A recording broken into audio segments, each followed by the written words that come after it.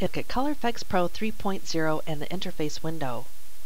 On the left-hand panel, there are 52 filters to choose from, and on the right-hand side of the screen, there will be over 250 different filter effects. There are some tabs along the left-hand side of the screen, and these are suggested filters for traditional, stylized type filters, or even for landscape or portraits. By clicking on the All button, this will reveal all of the 52 different filters.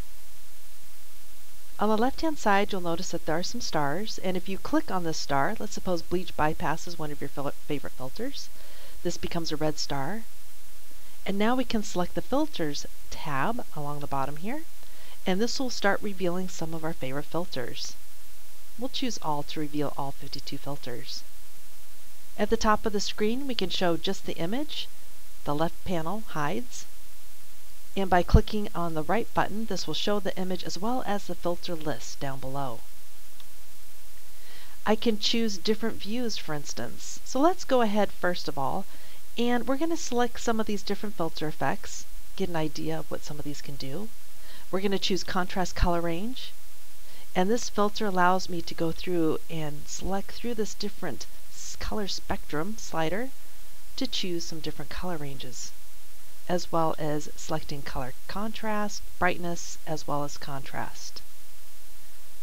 Cross-processing has a variety of different methods to choose.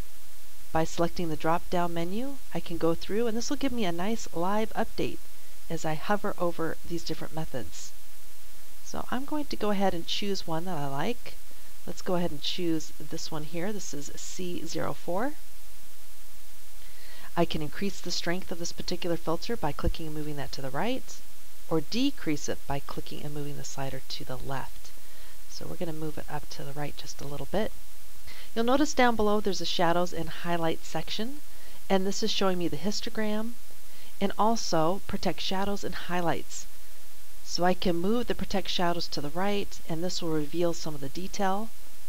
Protect Highlights will help reveal some of the information that might be in some of the highlighted areas. And I can also close this section by clicking on the text or the triangle that's pointing off to the right. Now, over here on the left-hand side under Views, we've got a single image view. I'll click on Split Preview, and what this will do is this will draw a red line right down the center of my screen. On the left is before and on the right is after.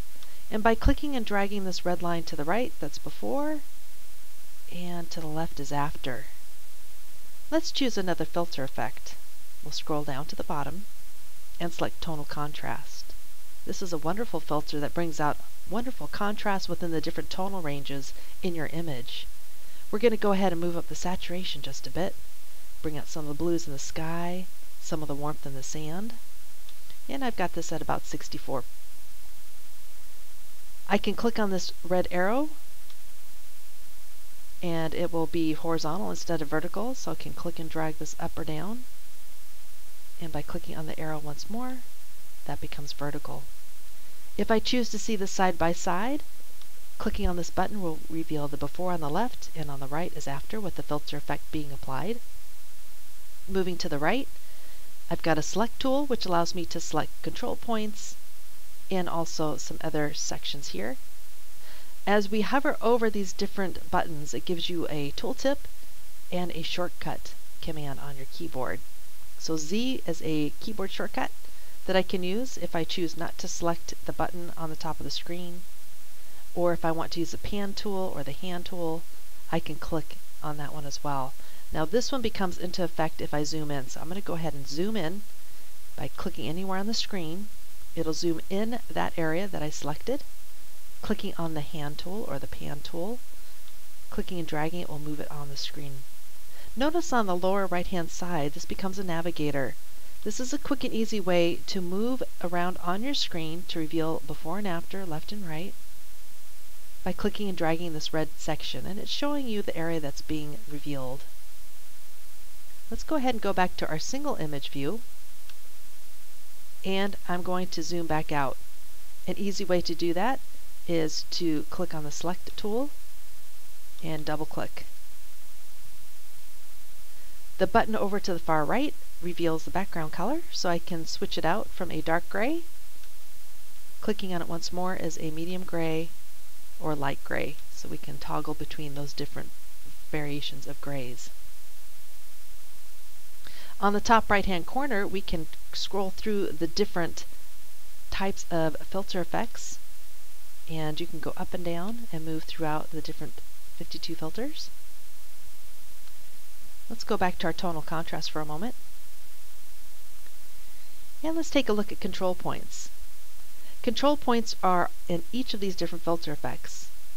And what you can do is you can either add or remove the filter effect from your image. So let's suppose we want to go ahead and remove this particular filter effect from the sky. I'll click on the minus control point, place the control point on the sky, and you'll notice that there are two sliders. One is the area of influence, so as I click and drag this out, it removes it from more of my image, or I can move it back in to remove less. This is the opacity slider. Right now there is no filter effect being added to this image, but if I click and drag this off to the right, more of that effect will be added to up to 100%. And I can move it in between if I so desire.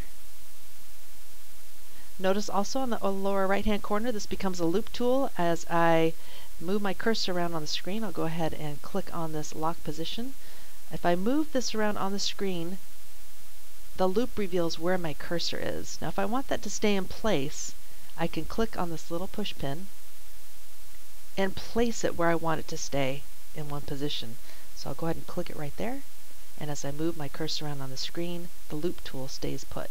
And that's at 100%, left is before, and on the right is after. Now if this is a look that I want to save for maybe another image that I want to bring in later on, I can save it in the quick save slots.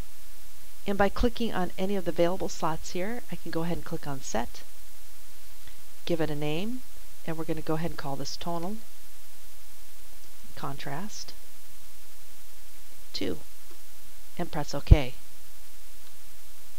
Now this third default quick save slot, well, underneath here, underneath default, tonal contrast high, there's number 3, that's the tonal contrast 2, that's what I selected. So the next time I bring in an image, I can go ahead and just click on tonal contrast 2, and it'll be applied to that image. We can press OK or cancel for this particular effect. And over on the left hand side, we do have a settings dialog box that comes up on the screen. So if you choose to, you can choose the different methods of being able to see the default zoom, the default preview mode, default appearance, as well as after clicking OK if you want to save your current layer or make it a multiple layer. There's also filter lists that you can change. So the tabs on the left hand side, if you want to change portrait, maybe to wedding, we can choose that as well. So we'll go ahead and click OK here. And notice that wedding has been replaced on this tab. Clicking on the help will bring up some helpful information about Color Efex Pro 3.0, as well as information on the interface, the different filter lists and category tabs, control points, and some workflow suggestions. And that is a quick overview of Color Efex Pro 3.0 and the interface window.